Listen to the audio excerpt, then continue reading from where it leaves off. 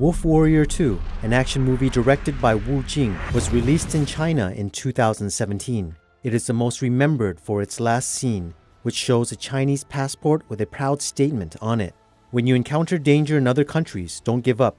Remember, there's a strong nation behind you, your motherland. Presently, overseas Chinese trying to return to China amid the pandemic are blocked from entry by Chinese authorities.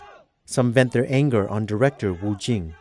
A Chinese man posted a video of himself berating Wu while holding a Chinese passport. Another netizen revealed that this man is Chinese and living in Phuket, Thailand. He tried to fly back to China, but could not get a landing permit for their charter flight. 吴京，你妈，你把我带回去啊！我有中国护照，你把我带回去，好不好？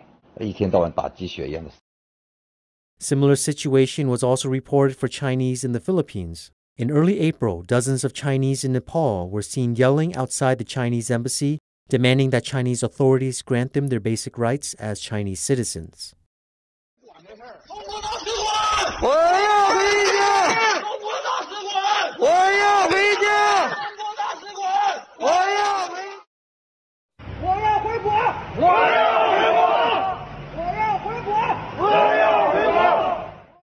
Vladivostok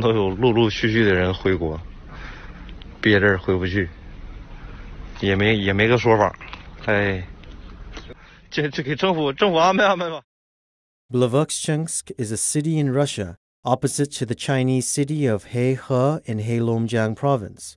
Many Chinese people are wandering the city streets. Reports say at least 31 people have been roaming the streets for 12 days. The communist regime refuses to allow them entry and even rewards those who report on them or help in their arrest.